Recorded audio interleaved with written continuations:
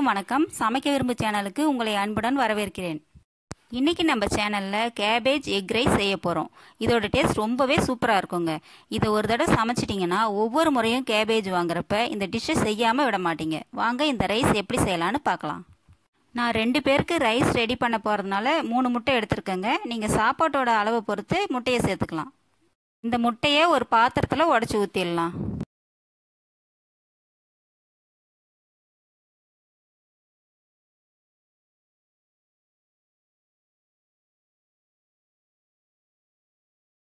இப்போ இதில் கரம் மசாலா, தனி மிளகாய் தூள், மிளகுத்தூள், மஞ்சள் தூள், உப்பு இது எல்லாமே 1/2 டீஸ்பூன் அளவு சேர்த்துக்கலாங்க.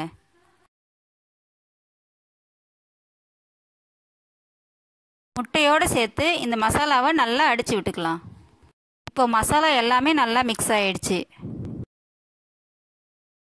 நான் ரைஸ்க்கு கேபேஜ் கட் பண்ணி வச்சுருக்கேன். அதில் கொஞ்சமாக எடுத்து இந்த முட்டை கலவையில் சேர்த்துடலாம். இதை முட்டையோடு சேர்த்து நல்லா மிக்ஸ் பண்ணிடலாம். தோசைக்கல் சூடானதுக்கப்புறம் கொஞ்சமாக எண்ணெய் ஊற்றிக்கலாம்.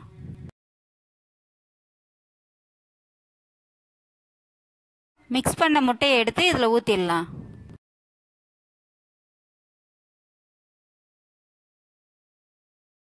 இது கொஞ்சம் மொத்தமான சைஸில் வேணுங்கிறதுனால இப்படி எல்லாத்தையும் இதை சேர்த்து விட்டுக்கலாம். இப்போ இது எல்லாத்தையும் சேர்த்தாச்சு. 1 நிமிஷம் மூடி வச்சிடலாம். 1 நிமிஷம் ஆயிடுச்சுங்க. இப்போ ஓப்பன் பண்ணி பார்க்கலாம். ஒரு சைடு வெந்திருக்கும். இப்போ இன்னொரு சைடு திருப்பி போட்டு வேக வச்சிடலாம்.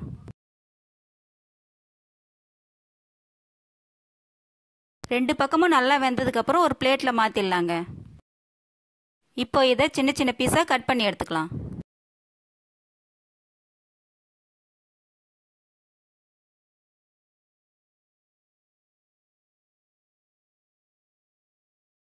கட் பண்ண முட்டையை ஃப்ரை பண்ணுற அளவுக்கு தோசைக்கல்ல எண்ணெய் ஊற்றிக்கலாம்.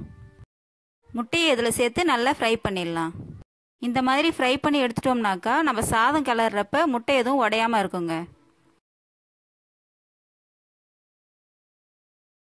இந்த அளவுக்கு ஃப்ரை பண்ணி எடுத்துடலாம்.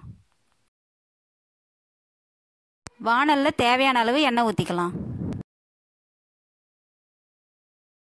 எண்ணெய் சூடானதுக்கப்புறம் ஒரு துண்டு இஞ்சி பொடியாக கட் பண்ணி வச்சுருக்கேன். அதை சேர்த்துடலாம். 5 பல் பூண்டு மட்டும் பொடியாக கட் பண்ணி சேர்த்துக்கலாம். 2 பச்சை மிளகாய் பொடியாக கட் பண்ணி வச்சுருக்கேங்க. அதையும் சேர்த்துடலாம். ஒரு கொத்து கருவேப்பிலையை போட்டுக்கலாம்.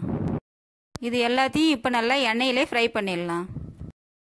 நல்லா ஃப்ரை ஆனதுக்கப்புறம் 2 பெரிய வெங்காயம் கட் பண்ணி வச்சுருக்கேங்க. அதை இதில் சேர்த்துடலாம். வெங்காயம் அதிகமாக ஃப்ரை பண்ண வேணாம், ஓரளவு வதங்கினா போதுங்க. இப்போ அந்த ஸ்டேஜில் பாதி தக்காளி மட்டும் கட் பண்ணி வச்சுருக்கேங்க. அதையும் சேர்த்து வதக்கிடலாம். இதுவும் லைட்டாக வதங்கினா போதும். இப்போ இதில் 1 கப் கேபேஜ் கட் பண்ணி வச்சுருக்கேங்க. அதையும் சேர்த்துடலாம். இதை 1 நிமிஷம் நல்லா வதக்கி விட்டுட்டு மூடி வச்சிடலாங்க. இப்போ இதை ஓப்பன் பண்ணி பார்க்கலாம். கேபேஜ் ஃபுல்லாக வேக வைக்க வேண்டாம், ஓரளவுக்கு வெந்தால் போதும். இப்போ இதில் 1 ஸ்பூன் தனி மிளகாய் தூள் சேர்த்துக்கலாம். 1/2 டீஸ்பூன் மட்டும் கரம் மசாலா சேர்த்துக்கலாம். தேவையான அளவுக்கு உப்பு போட்டுக்கலாம். மசாலாவை காயோட மிக்ஸ் பண்ணி விட்டுடலாங்க.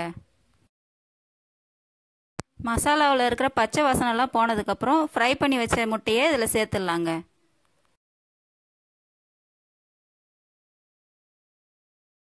முட்டையை 1 நிமிஷம் வரைக்கும் நல்லா கிளறி விட்டுக்கலாங்க.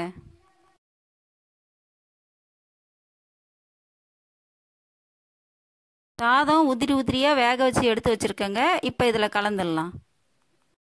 அரிசி வேக வைக்கிறப்ப ஃபுல்லாக வேக வச்சிடாதீங்க. ஒரு 3/4 பங்கு அளவுக்கு மட்டும் வேக வச்சுருங்க. ஃபுல்லாக வேக வச்சிட்டிங்கன்னா சாதம் கலர்றப்போ உடஞ்சி போயிடும், சாப்பிட்றதுக்கும் டேஸ்ட்டாக இருக்காது. ஸ்டவ்வை லோ ஃப்ளேமில் வச்சுட்டு 2 நிமிஷம் வரைக்கும் நல்லா கிளறி விட்டுடலாங்க. கடைசியாக 1 ஸ்பூன் நெய்யும் 1/2 ஸ்பூன் மிளகுத்தூளும் சேர்த்துக்கலாம். நாம் எக் ரைஸ்க்கு முட்டையை அப்படியே உடச்சி ஊற்றி கிளறுவோங்க. அந்த டேஸ்ட்டை விட இந்த மாதிரி கேபேஜ் கலந்து செஞ்சிங்கன்னா ரொம்பவே டேஸ்ட்டாக இருக்கும். கேபேஜுக்கு பதிலாக கேரட், உருளைக்கிழங்கு கூட சேர்த்து செய்யலாம். இப்படி டிஃப்ரெண்ட்டாக செஞ்சு கொடுத்தீங்கன்னா குழந்தைங்களும் விரும்பி சாப்பிடுவாங்க. நீங்கள் ஒரு தடவை வீட்டில் சமைச்சு பார்த்துட்டு எப்படி இருந்துச்சுன்னு கமெண்ட் பாக்ஸில் சொல்லுங்கள்.